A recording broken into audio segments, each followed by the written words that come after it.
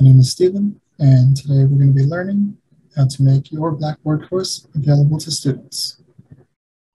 When you first log into Blackboard, you will be at the home page.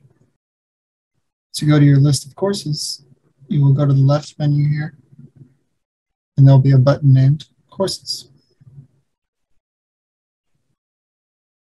We'll click on that, and this will bring up the list of your courses that you are currently enrolled in.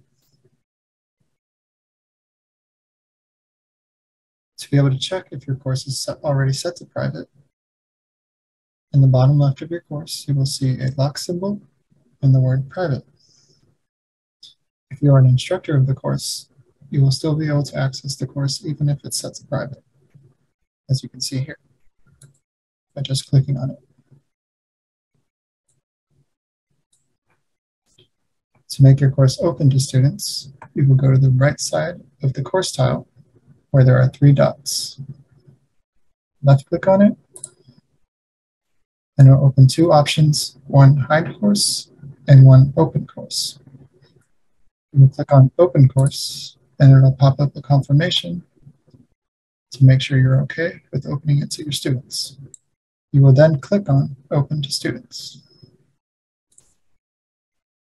Your course is now open to your students. Thank you.